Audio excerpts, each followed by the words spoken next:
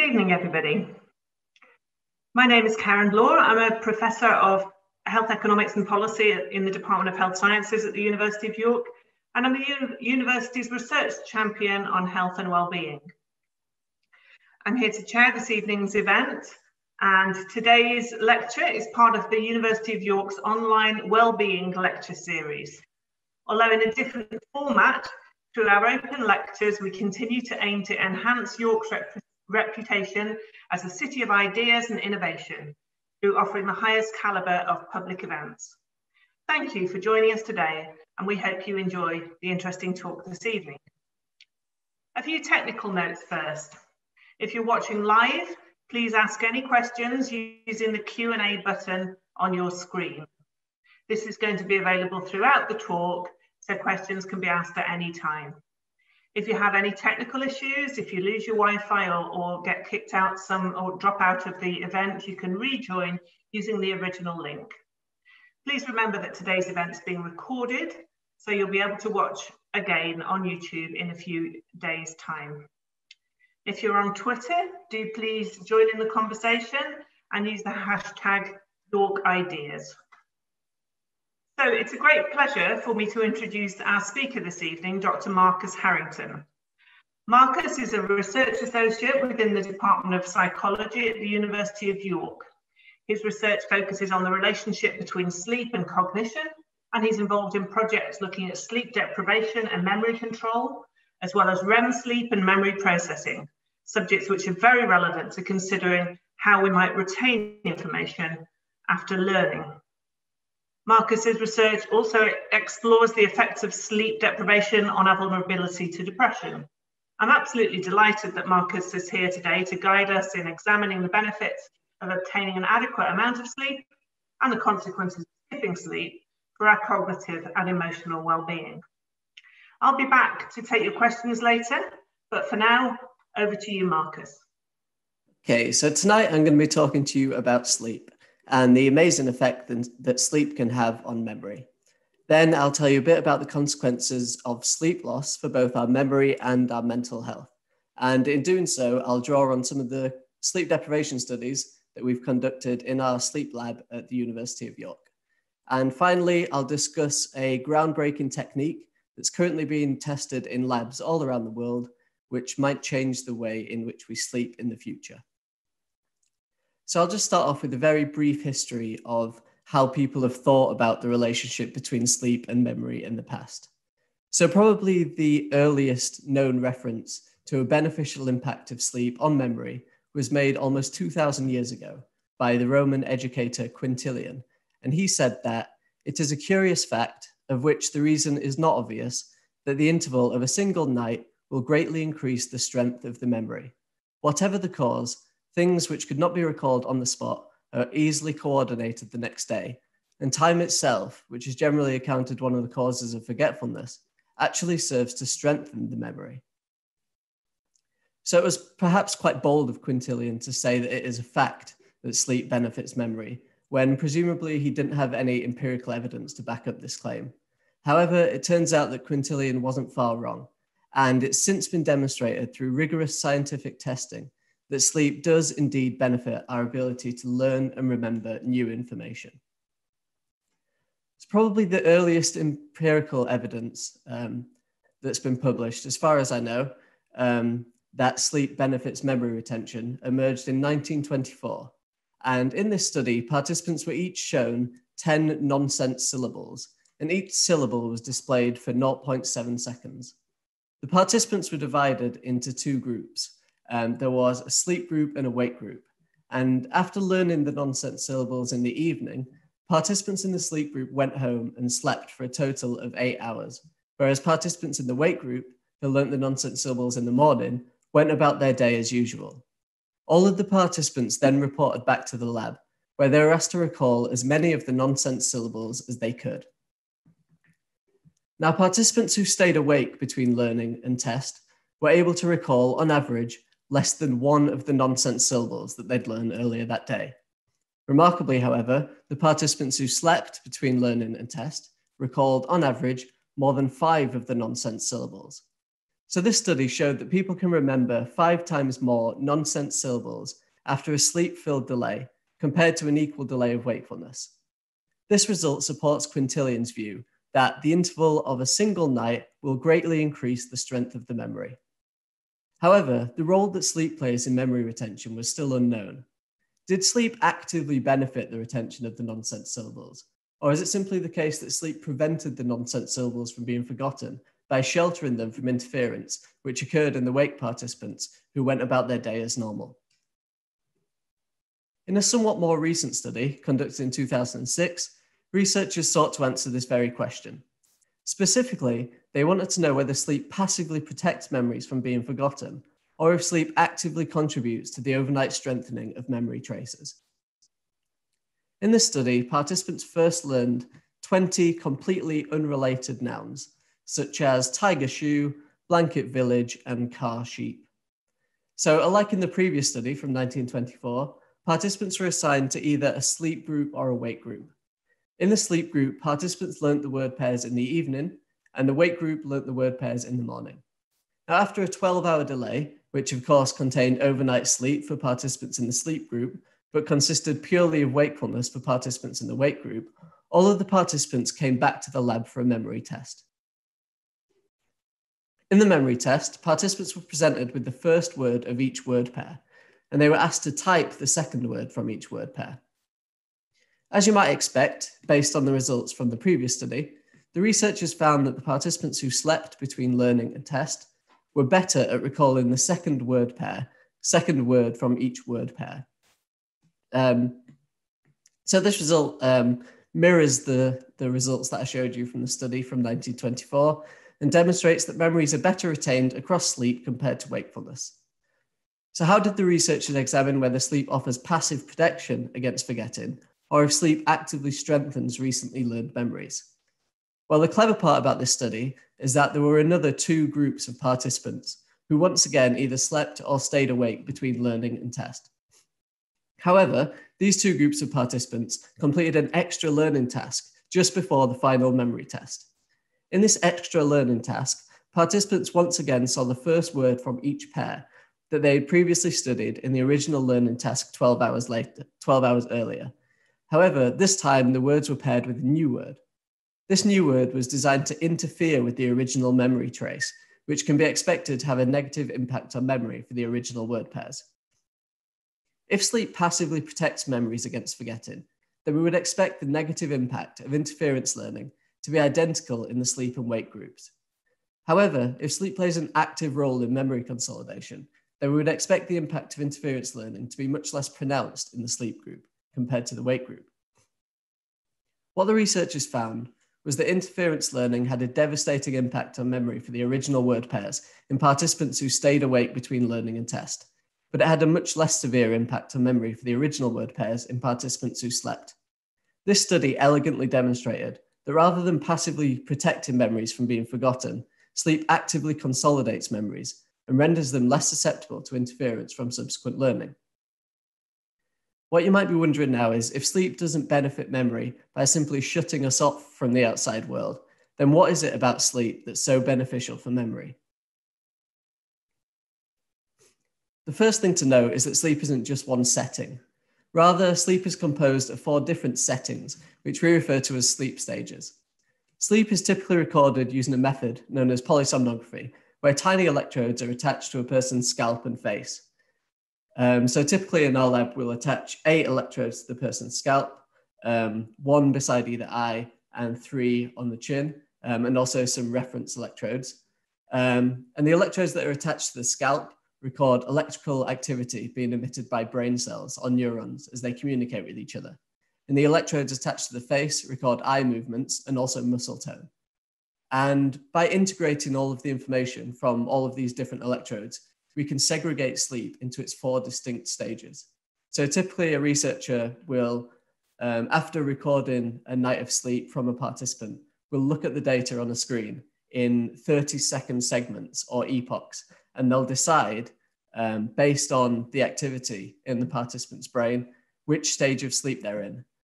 So that'll either be wakefulness, stage 1 of non-REM sleep or non-rapid eye movement sleep, stage 2 of non-REM sleep, stage 3 of non-REM sleep, which we also refer to as slow wave sleep, or rapid eye movement sleep, or REM sleep. So REM sleep is probably the most well-known stage of sleep, and it tends to dominate the second half of the night, and it's associated with the subjective experience of dreaming. Now, when we're in REM sleep, our eyes dart around rapidly behind our closed eyelids, hence the name rapid eye movement sleep. However, perhaps more interestingly, when we're in REM sleep, our brains are very active, and this gives rise to a pattern of brain activity that is very similar to that seen during wakefulness. Now, as you can see, the electrical activity recorded from the brain during REM sleep is composed of low amplitude mixed frequency signals. Now, although it's likely that REM sleep plays some important role in overnight memory consolidation, the true hero of memory consolidation is the deepest stage of non-rapid eye movement sleep, which we refer to as slow wave sleep. Now, slow wave sleep dominates the first half of the night, and it's associated with brain waves that are very different from those seen during REM sleep or wakefulness. As you can see, slow wave sleep is associated with high amplitude, low frequency brain waves, which are often referred to as slow oscillations. Embedded within the peaks of these slow oscillations are 1-second bursts of high frequency activity called sleep spindles. Together, slow oscillations and sleep spindles are thought to be the primary driving force behind memory consolidation during sleep. Now, what you might be wondering now is, how do slow oscillations and sleep spindles drive memory consolidation? So when we initially learn new information, it's harbored within a seahorse-shaped structure embedded deep within the brain called the hippocampus, which you can see in red on this graphic. The hippocampus acts as a short-term memory store. Whilst memories are in the hippocampus, they're susceptible to interference from new learning, as we saw in the study from 2006, when learning the new word pairs interfered with memory for the original word pairs. As such, memories need to be transferred to a long-term memory store called the neocortex, where they're less susceptible to interference and they can endure for weeks, months, years, or even entire lifetimes. Slow oscillations, together with other faster oscillations that occur during non-REM sleep, such as sleep spindles, are thought to drive the transfer of information from the temporary store, the hippocampus, to the long-term store, the neocortex.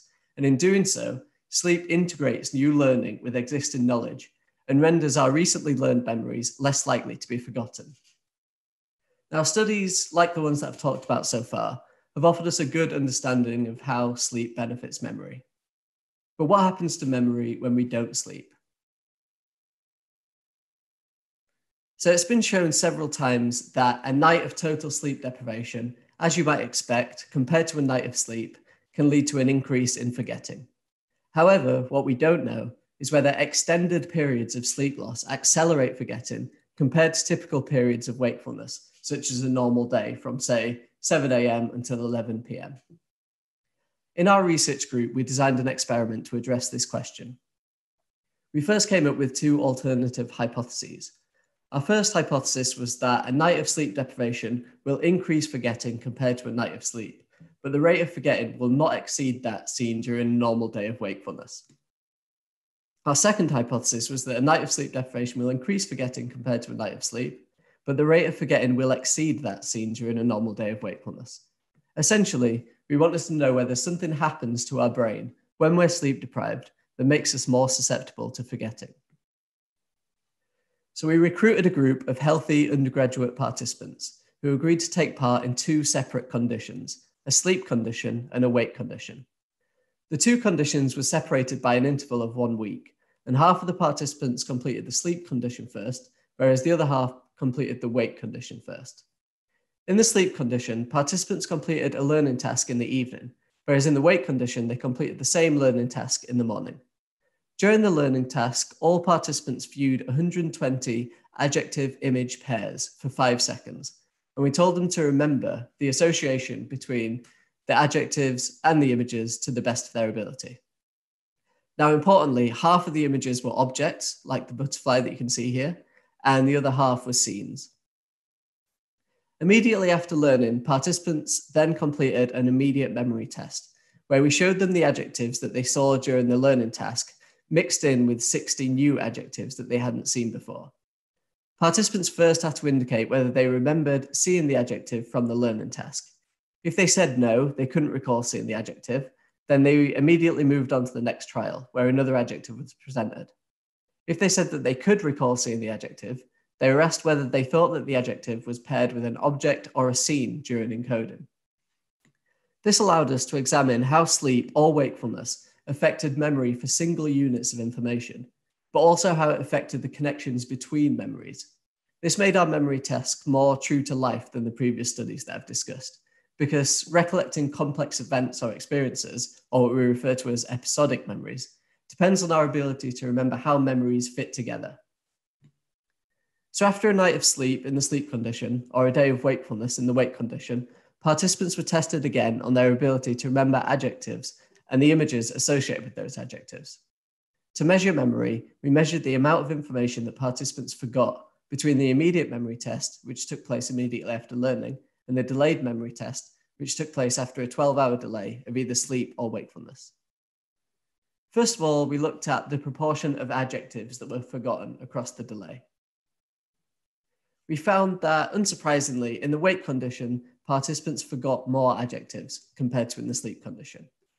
Next, we looked at the proportion of memory connections that were forgotten. So as you remember, that was the images connected to the adjectives that were presented.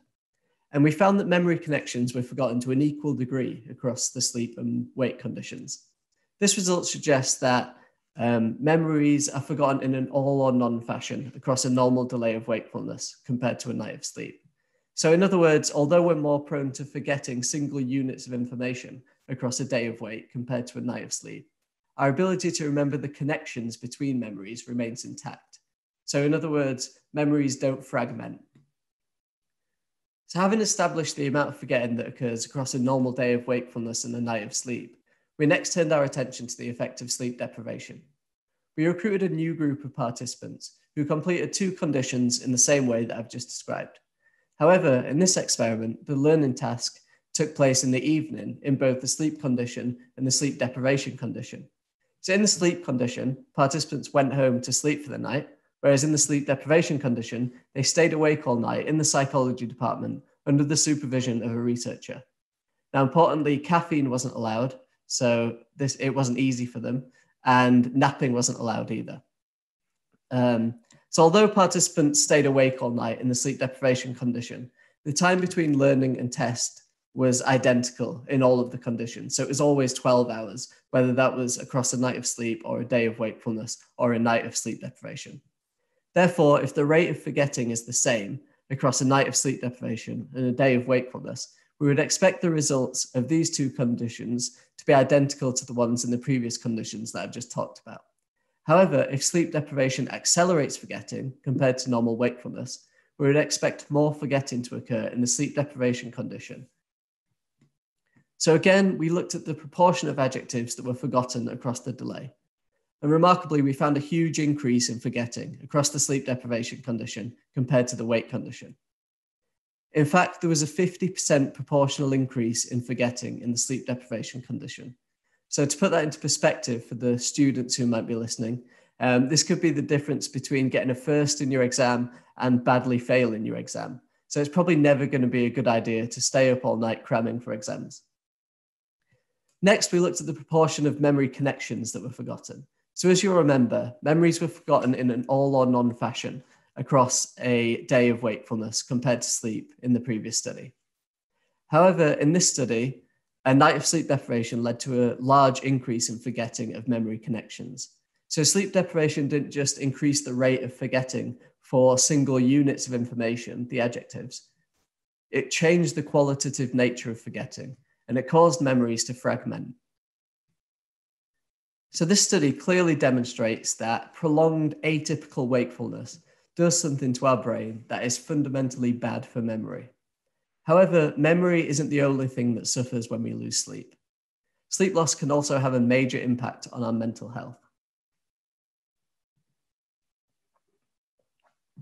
So it's quite well known that there is a connection between sleep loss and psychiatric disorders.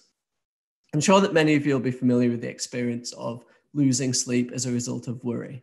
So when we're stressed, anxious, or nervous about something, it can be hard to rid our minds of racing thoughts, which makes it difficult to sleep.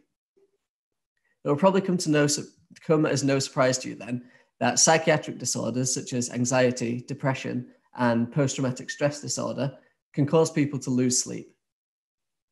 Interestingly, however, rather than being caused by psychiatric disorders, sleep loss can also be a cause of psychiatric disorders.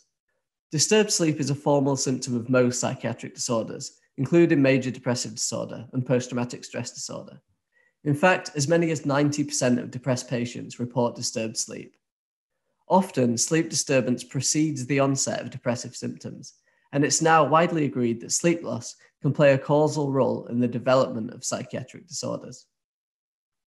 What we don't know, however, is exactly how or why sleep loss promotes the onset of psychiatric disorders.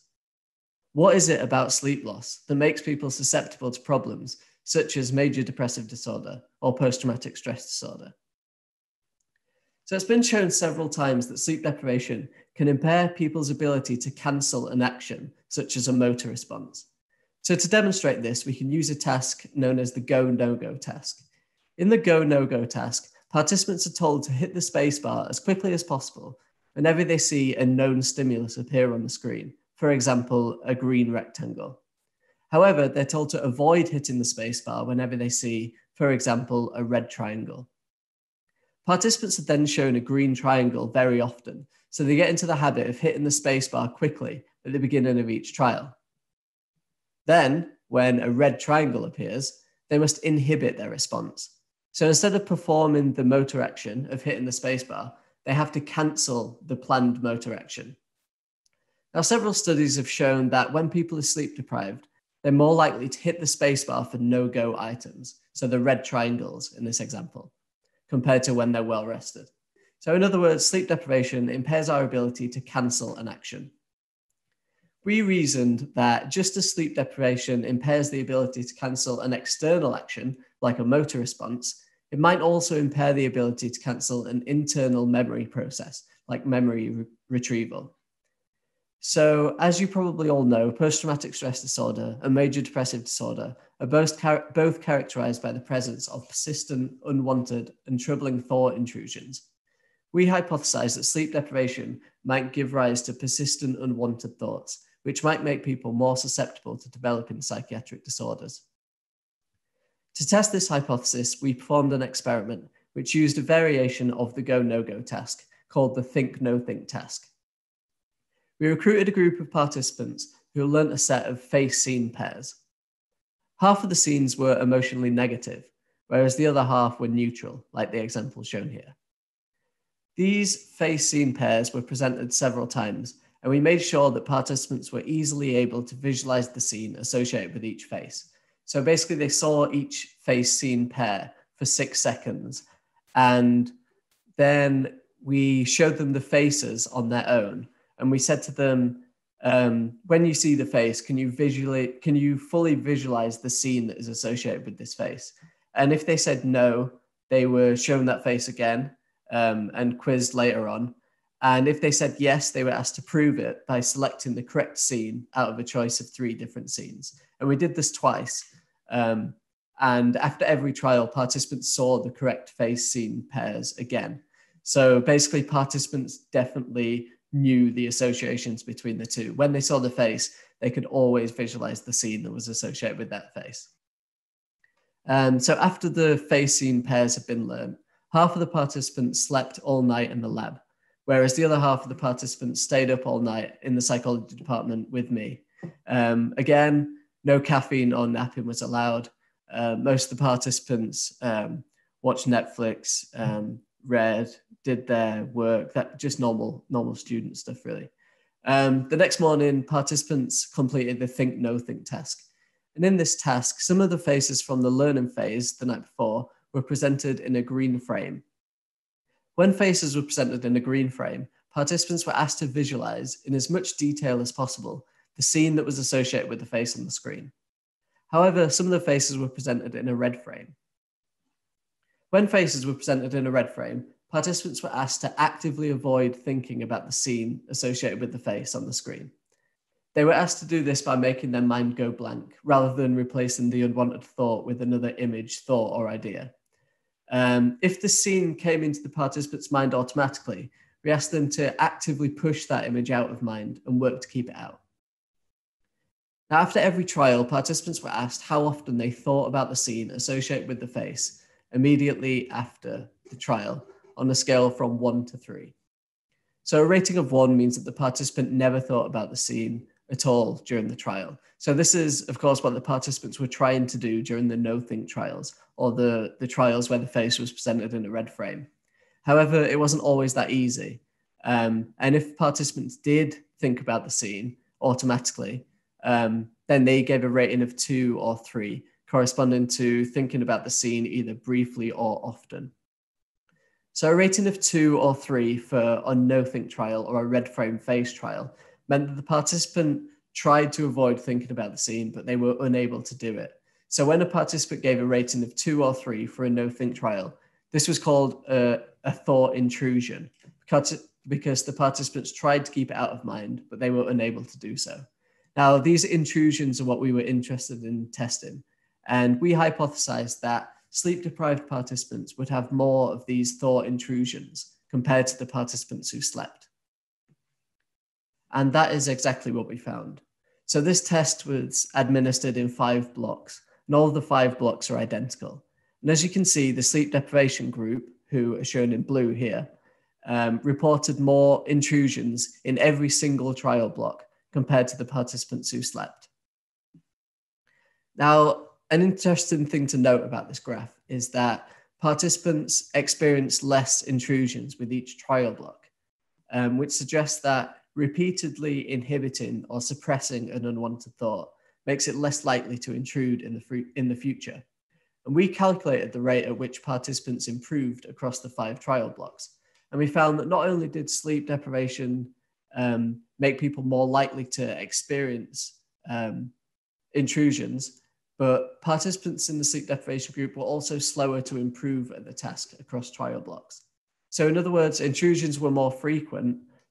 Intrusions were not only more frequent when participants were sleep deprived, but they were also more difficult to budge. Now, before the learning task in the evening and after the think no think task the following morning, participants were asked to rate how emotional they found each scene that appeared in the think no think task. Now, previous work has shown that repeatedly suppressing an emotionally negative scene in the think no think task, and you remember that half of the scenes were emotionally negative in this study, can make them seem less negative. So in other words, suppressing a memory can take away its negative emotional tone. We wondered if that was the case in this experiment. So we looked at the change in emotion ratings from the negative scenes from the evening session to the morning session after the think no think task. We found that for the no think scenes, participants who experienced fewer intrusions felt more positive about the scenes in the morning session compared to the evening session, whereas the opposite was true for participants who experienced more intrusions.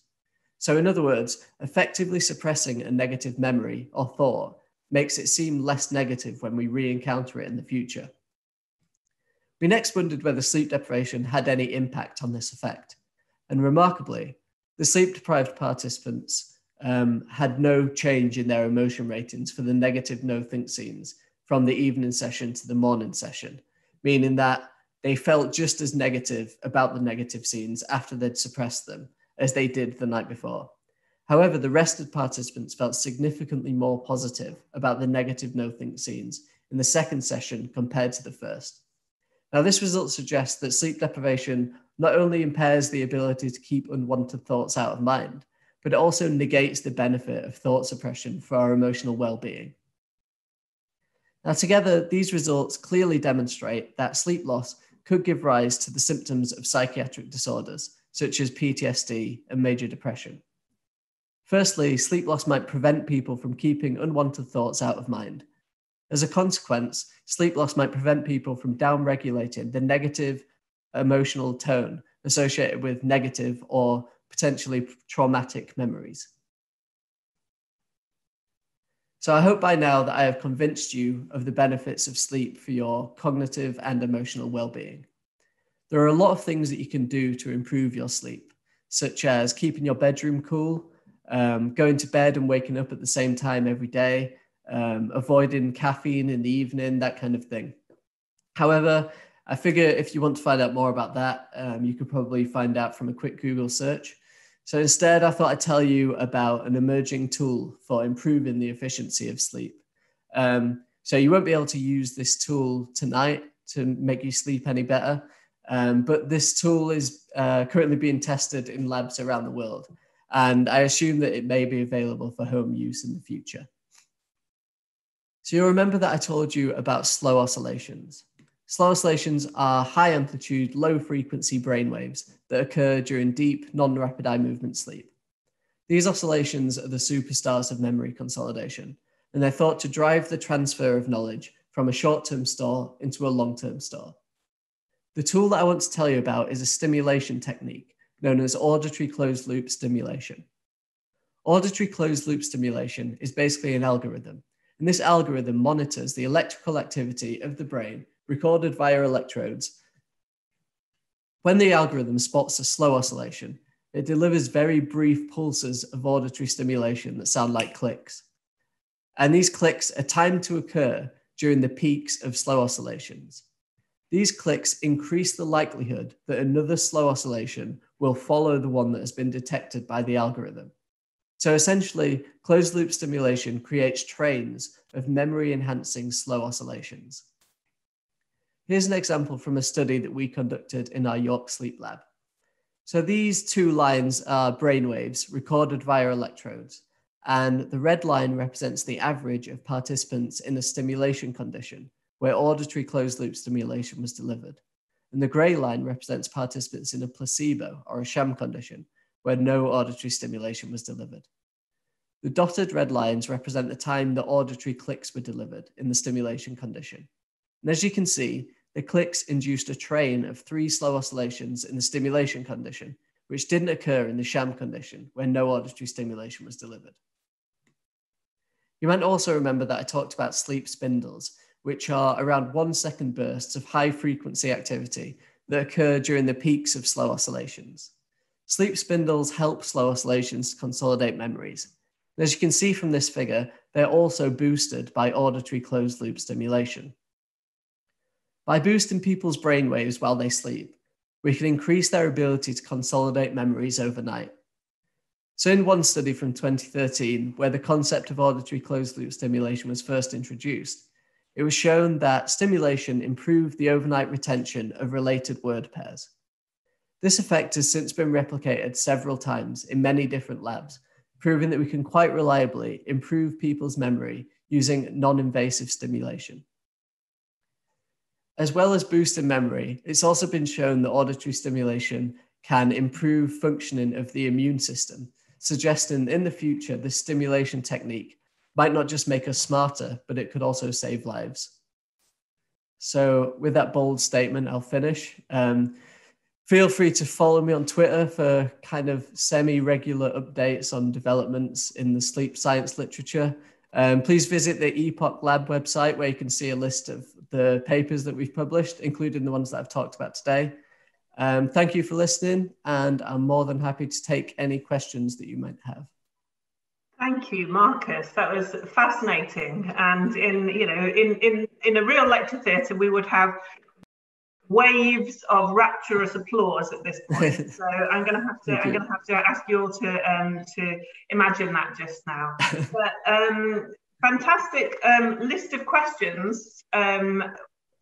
Going right from the beginning of your lecture, so loads to talk about. I'm sure we won't have time to get them all in, but we'll do our best, and we'll certainly have a shot at it.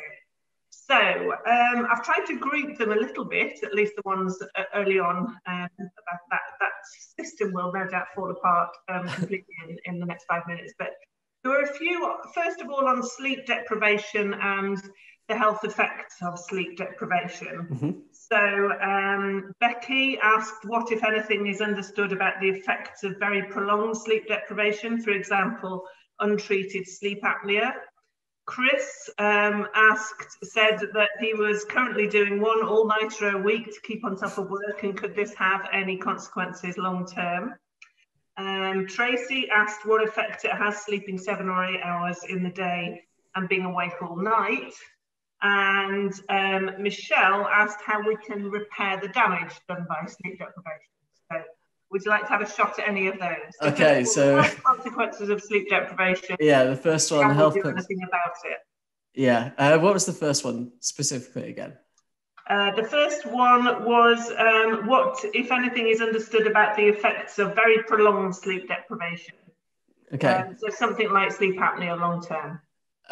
So it's hard to test the effects of very long-term sleep deprivation in the lab because, unsurprisingly, ethics boards don't really let us keep people awake for much longer than kind of 36 hours, something along those lines. I think the world record for staying awake is something like 12 days. And I think it was a high school student who did it for a science fair project or something like that. I believe that there were no long-term health consequences for him, but I mean, it's certainly not a good idea to try that. Sleep apnea, I understand, can have a negative impact on memory. So that's quite understudied at the moment, but there's actually a PhD student in our research group called Tom Hunter, who is doing research into sleep apnea and the effect that that has on memory. So I'll be excited to find out the results of those studies. Great, thank you. So Chris Taylor mentioned that he was doing one all-nighter a week at the moment to stay on top of work. And I think from your findings on memory, perhaps he's not doing himself any favors there. Yeah, I don't think he could possibly be doing himself any favors by doing that. Yeah, I think it'd be much better to have kind of a regular sleep-wake rhythm. I think he'd find that he would actually be able to get more work done if he didn't have that one all-nighter every week. Okay. So yeah, if you don't have to, then don't do it. Shift workers have notoriously poor health, and they're more susceptible to a whole load of diseases that non-shift workers don't get. So yeah, avoid it if you can, I would say. Okay, thank you. There were a few questions on sleep and age. Basically, how does the requirement for sleep change with age? One person asked about, George asked generally about the requirement of sleep with age. Yeah.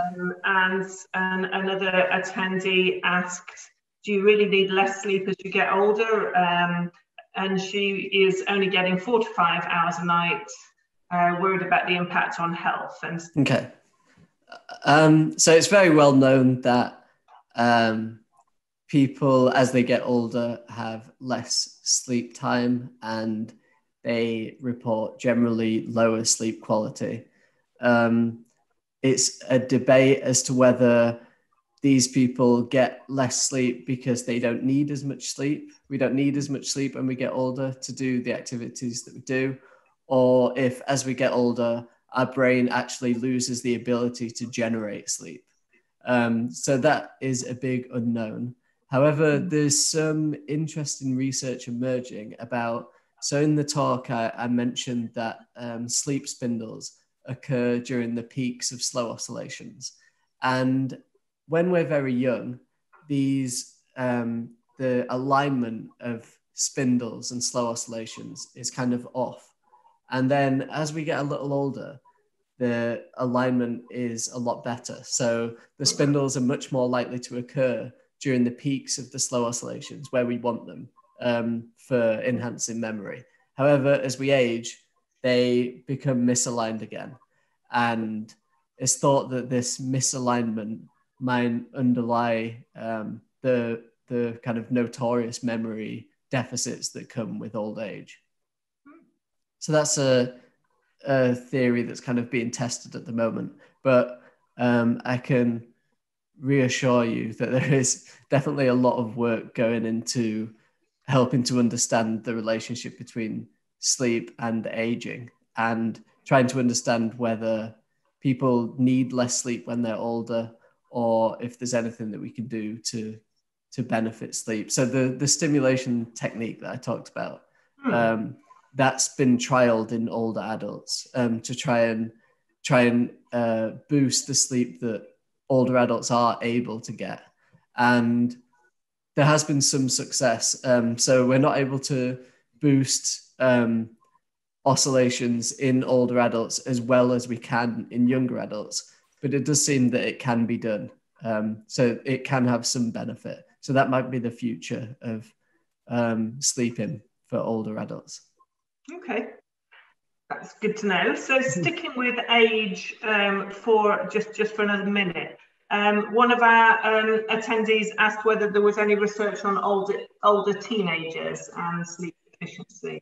So, older teenagers. Yeah, I mean, I guess student age perhaps, or first year undergrad age. Are they? Do teenagers need more sleep, and do they suffer more if they're getting less sleep? I guess that's the question. So the vast majority of research on sleep and memory actually comes from this age group, because it's very convenient for us researchers who work at universities to recruit students who might be willing to sleep in the lab in exchange for money. Yeah. So most of what we know about sleep and memory comes from student populations. And I think it's definitely the case that older teens have a definite preference for kind of later bedtimes and later wake times. And I think this comes from kind of even young adolescence and kind of fades out a bit as we get older. But there's been a lot of debate over whether schools should be starting later than they do. So by asking school students to get in by 9 o'clock, we might be asking them to get up a lot earlier than that in order to get into school in time. And in doing so, we're kind of disrupting younger adults' kind of natural rhythm, where we're imposing a circadian cycle on them, which isn't necessarily what they're biologically, what they need biologically. So there's been huge debate about this recently, and I think there's been some successes in some parts of the country in starting schools later and finishing later, so that students have a better chance to get the sleep that they need to facilitate learning. That's fascinating. Should we do the same in universities? Is it going to affect the older but young people? Same, would you say? Yeah, I don't see why not. Yeah, I think that'd be a good idea. Cool, thank you. Let's see, what should we have next? There's a few questions about wearable tech, Fitbits and all of that kind of thing. This one claims it can track my sleep pattern and my sleep quality, and Misty and at least another one or two attendees asked how accurate they are, whether these recordings have any. Yes, so I wear one of these myself, and according to this, I get an average of 4 minutes of stage 3 sleep every night. Now I know that is not true because I have slept in the sleep lab myself with the full shebang, and I know that my sleep is actually normal. These things are notoriously bad at recording sleep. If they were good. Is that REM? Huh? Is it REM sleep, your stage 3? Or is that no, so that's deep non-rapid eye movement sleep. So they'll record sleep using the accelerometer, and I think some of them also use heart rate data. They're not good. I think they're okay at deciding what time you went to bed and what time you got up, but in terms of breaking it up into the different sleep stages, it's really bad. If they were good, then we wouldn't go to the trouble of sticking loads of electrodes all over our participants' heads when we get them in the lab. I wouldn't believe I wouldn't read too much into it. I bet doctors are kind of sick of people going into their offices and saying like, "Oh, I'm not sleeping properly." Look at this chart on my Fitbit. Yeah. So if we want to accurately divide sleep into its different stages, you really need EEG data. So you don't necessarily need like 60 electrodes or whatever, but I mean at least a few to be able to be accurate with it. Okay. Just going back to your sleep lab, one of our attendees around, you've already said that most of the sleep lab participants are undergraduates, they're students basically, and have there been these kind of experiments on older people as well, retired people and other groups of the population? So I don't think it's been done in our sleep labs with older adults, but it's certainly being done in other places. I think we have had sleep studies in children in our sleep lab. So Sleep Smart, which is a research group at the University of York, they do testing on children, some really cool stuff looking at how sleep benefits language learning in children. And they have a lot of, children having, I don't think they've slept overnight in the lab, but they've certainly done a lot of nap studies. They do some really cool work. But yeah, no older adults in our sleep lab, I don't think. Okay. Okay, there was another one about napping, seeing as you've mentioned it. Yeah. Do you recommend it? How effective is napping, particularly if you don't have a good night's sleep? So there's been a lot of research on napping because I assume the main reason why is because it's a lot easier to collect data from participants who have a daytime nap compared to staying awake all night while they sleep. And napping is very beneficial for memory. The studies show it can have a negative impact on overnight sleep, I think. But I don't not recommend it. Okay. Yeah, I think it's thought that humans used to have a biphasic sleep cycle, meaning that we had a large chunk of sleep overnight, as we do now, but then we'd sleep for 1.5 hours or 2 hours in the afternoon. And that's theory supported by the fact that quite often after lunch, you kind of have a dip in your cognitive ability. I'm sure people will have noticed that. And yeah, it's thought that we have that because as kind of an evolutionary hangover from the biphasic sleep that we used to have. Okay. Yeah. Interesting. Yeah. If you can afford to nap, then do it by all means. Okay. Good idea.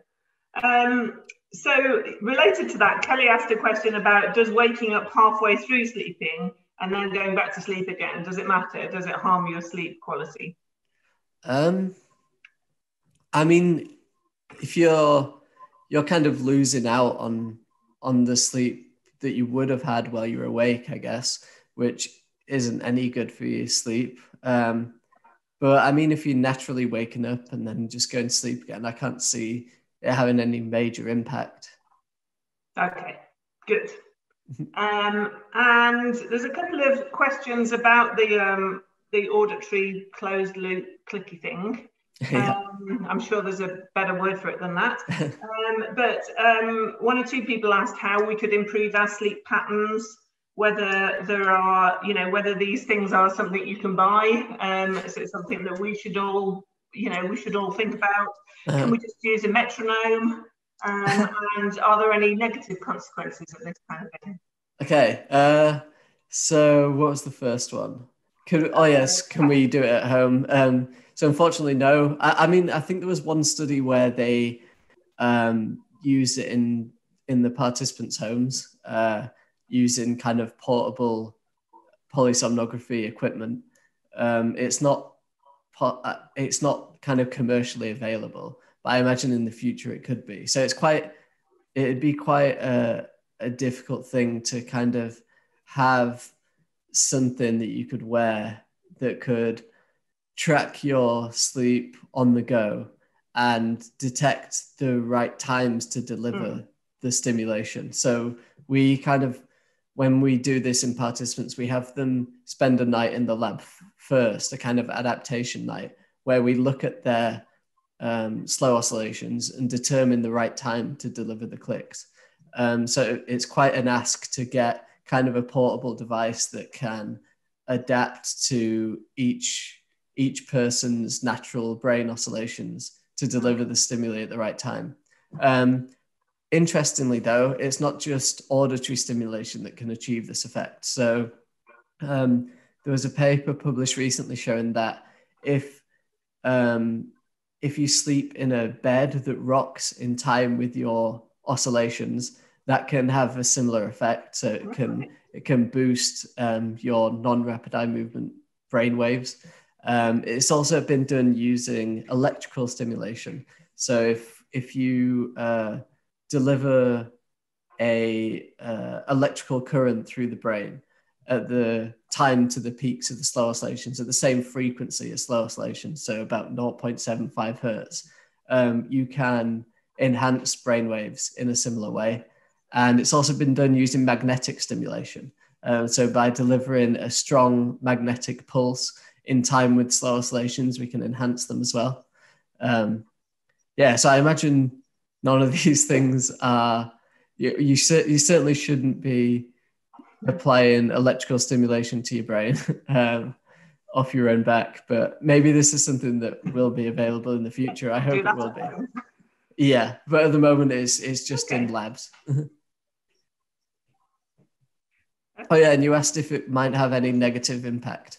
So that's a really good question, and it's something that we really don't know. So obviously humans have evolved for millions of years, and by messing with the finely tuned thing that is sleep, are we going to have any negative impact? And I'm really not sure. So obviously we can boost memory doing this. We can also boost the ability to learn. So if you learn something and then have this auditory stimulation, it'll improve your memory for the stuff that you learn. But also if you have the auditory stimulation and then learn something, it'll improve your ability to learn. And also, as I mentioned, it can increase the functioning of your immune system. So it doesn't seemingly do anything bad for immune function, but sleep does a whole load of things. It's easier to say, it's harder to say what it doesn't do than what it does do. So it is a really good question about whether we're potentially meddling with something that shouldn't be meddled with when we do this. And it's something that I imagine will be researched in great detail in the future. So this has only really taken off recently. So the first paper on this was in 2013. And since then, there's been loads of research looking at it. And I imagine that in the coming years, we're going to learn a whole lot more about it. Okay, fascinating. Look forward to it. Yeah. So many questions. Let's go to your fascinating study of the one about sleep and intrusive thoughts. Because there are a few questions around that one. One person said that asked whether you think that repressing thoughts in something like OCD would have the effect of reducing them longer term. So is this short-term effect something you think would remain longer term? Yeah, that's a really good question. So in our study, we looked at the after effects of memory suppression on the emotional response to the memory that was suppressed. But this field of research has consistently shown that not only does suppressing a memory reduce the emotional tone associated with that memory, but it can also dampen the memory trace altogether. So there's something called suppression-induced forgetting, where if you repeatedly suppress a memory, you're more likely to forget it. Right. So whether it's an effective strategy in mental health is a matter of debate. So obviously some therapists, some therapy is kind of geared towards discussing negative memories and negative experiences. But other therapists will tell you to avoid thinking about negative experiences with the intention of kind of erasing these memory traces or dampening the emotional tone of the memory traces. So it's really a matter of debate as to whether in the long term it's an effective strategy for avoiding mental health issues. So our work shows that you can effectively reduce the emotional tone associated with negative experiences, and sleep deprivation impairs your ability to do that. But yeah, it's really a thing of debate whether this even relates to kind of repressed memories and that kind of thing. Right. So I think that partially answers the next question, which was from Amanda. She asked if suppressing a negative emotion means that we feel less negative about the situation. Does that mean that counselling, which encourages talking about negative experiences, might increase trauma? So I think perhaps you're saying that's still up for debate. Yeah, I think it's a thing of debate. I mean, there are two trains of thought on this. Kind of the therapy that we all know about is kind of this therapy where you think about traumatic events and try and kind of uncover them and come to terms with them. But yeah, this is kind of a different look at that, I guess. And I don't know whether this was related to repressed memories. If it's unknown whether repressed memories are caused by people repeatedly suppressing memories when they come to mind.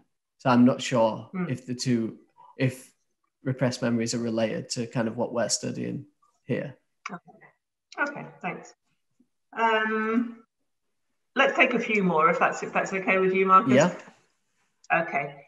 So a couple of people have asked about dementia and Alzheimer's. Shanaz asked whether lack of sleep can lead to dementia or Alzheimer's, and Ilana asked whether the knowledge from studies like yours on memory and sleep can help to reduce dementia. Okay, so dementia and sleep loss go hand in hand. So quite often sleep loss is attributed as a contributing factor to dementia. And it's thought that so when we sleep, we kind of clear our brains of unwanted or unuseful neurochemicals. And when we don't sleep, there can be a buildup of plaques that are associated with dementia, such as beta amyloid. And this amyloid is kind of like a thick, sticky plaque, which builds up. And as it builds up, it can actually undermine the ability to generate effective and efficient sleep. So sleep loss can not only be a cause of dementia, but as sleep loss takes hold, it can undermine the ability to produce effective sleep, which can then, increase symptoms of dementia even more. So reduce the ability to consolidate memories, and it prevents sleep from doing all the great things that it does for us cognitively, which can certainly manifest as dementia. And does your closed loop stimulation, does that have any chance of being used in future to do anything about it? Slow it down? I very much hope so.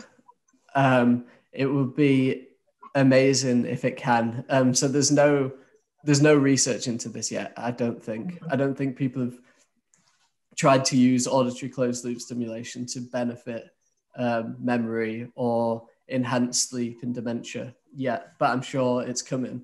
And I really hope that it works. It would be great. There is work showing that the alignment of spindles and slow oscillations is related to the buildup of plaques associated with dementia. And it's possible that using auditory stimulation, we might be able to realign oscillations and spindles, which could potentially prevent the development of dementia, but hopefully also do something to help people who have dementia. Yeah, as you say, fascinating. Wouldn't that be a thing? Yeah, that would be great. Couple of questions on oversleeping. Is it possible to sleep too much? As far as I know, 8 or 9 hours a day, and feels like they need 8 or 9, but is that too much? As far as I know, there's no good evidence that you can oversleep or that oversleeping is bad for you in any way. So there is some correlational evidence showing that. So people who don't sleep are more prone to a whole load of bad things.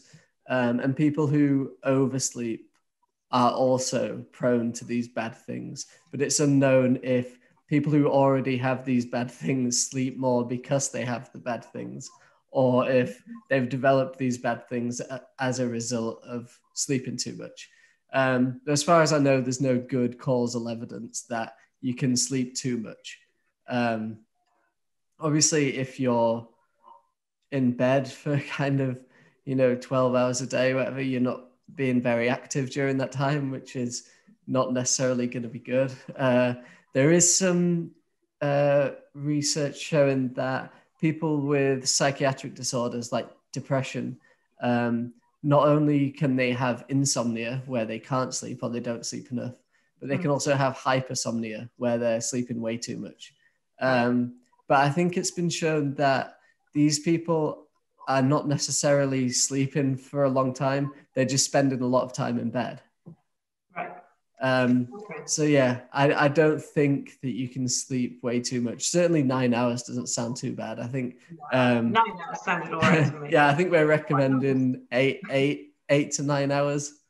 Okay. Yeah. Perfect.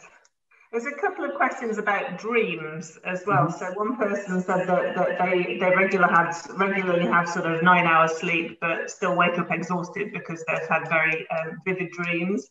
And someone else asked about whether experiments within lucid dreaming can lead to a better understanding of human consciousness. I don't know whether you want to tackle either of those. Oh, wow, big one.